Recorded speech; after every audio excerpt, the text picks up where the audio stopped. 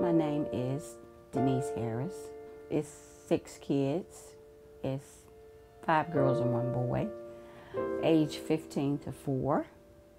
And how I got the kids, my 15-year-old is my biological granddaughter, and the other 5 is her siblings, and her mom got into some trouble and she couldn't keep them. The state was going to take them, so I didn't want them to be separated, so I took them. The FAPT team has been wonderful. Without them, we couldn't have done a lot of what we do as far as getting the rent paid, paying the utilities and stuff like that, because social service, general relief only give them $122 a month per child, which is $610. My rent is $700, so that wouldn't have made it. So with FAP, the money that FAP gives us and social service, that's how we make it. Paris has made a tremendous progress with the therapy that FAP recommended for her. And it makes me feel good to know that she can be a better child with not so much anger in her. And she's showing that she can be better. And she's doing better.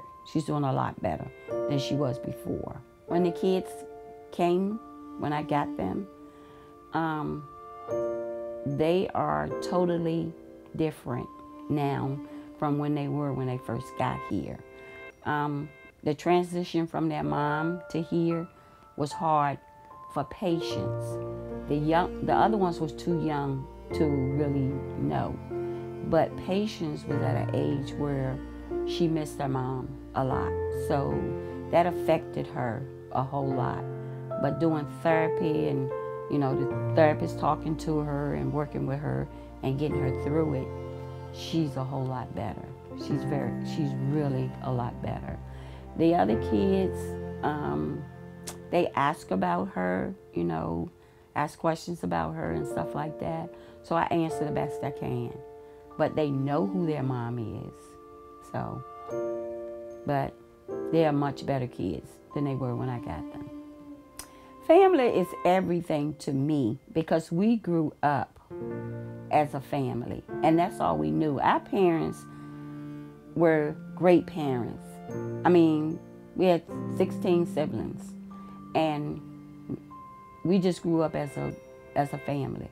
So family to me is everything, and these kids right now is my family, because I can honestly say that when I got them, I was sick.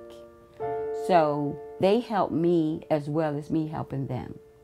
So I think if it wasn't for them, I probably wouldn't even be here today.